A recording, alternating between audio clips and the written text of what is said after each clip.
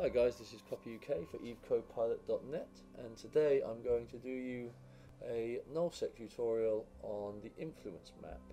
So I'm going to pop open my browser and quickly nip to the influence.png, and this is basically an automatically updated map of every solar system in EvE. Now if we zoom in quickly, you'll see in the middle here we've basically got empire space.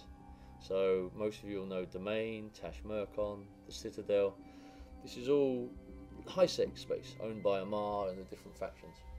Now once you get out of Empire and you get into the nullsec space, you then don't have these NPC corporations. In short, they're not owned by anyone, and that is of course until one alliance comes along and claims that space as theirs. Now this is where the influence map comes in. This influence map tracks every single alliance that owns nullsec space, and it tracks which systems they own, and when they lose or gain sovereignty, it tracks who they've lost it to and who they've taken it from. So as you can see here up in the north being the top, you can see you've got a lot of different alliances up here.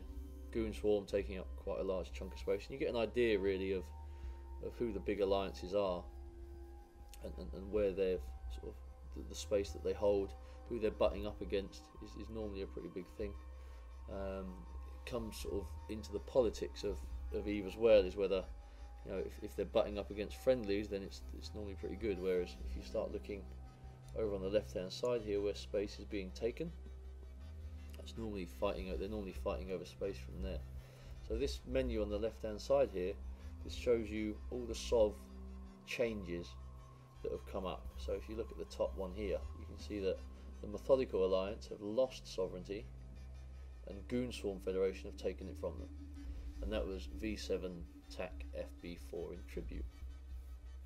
Brilliant. Northern Coalition have lost one system today to, which is GIH TAC ZG. So you can see there, and if you look where Northern Coalition meets Goon Swarm, you can see Sod's Law that system is going to be somewhere around here. As you can tell, hopefully there's going to be a lot of fighting in that area. But this is all the influence map is. I'll put a link in the bottom of the video for you. You can get it from eve-files.com, and they update this daily. So every day you can look and you can see who's gaining SOV, who's losing it, who lives where.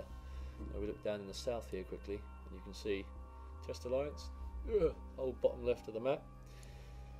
Obviously to the bottom right you can see you've got a lot of the smaller alliances dotted about everywhere, all claiming their own little bit of space.